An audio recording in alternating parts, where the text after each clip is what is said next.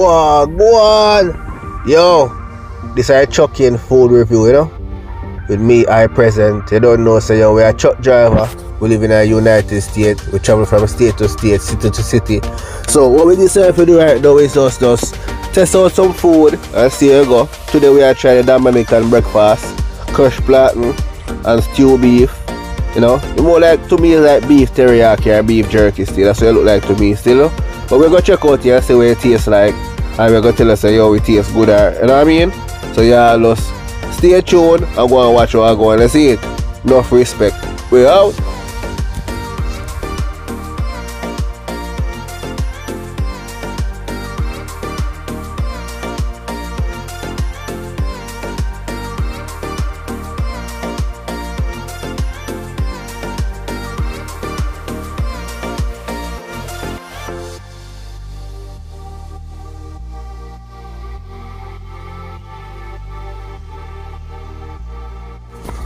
Yes, so right now the eating beginning, you know? So, I'm not tell a lie, the plantain, I'm a fan of plantain still. I'm not telling a lie, you see it?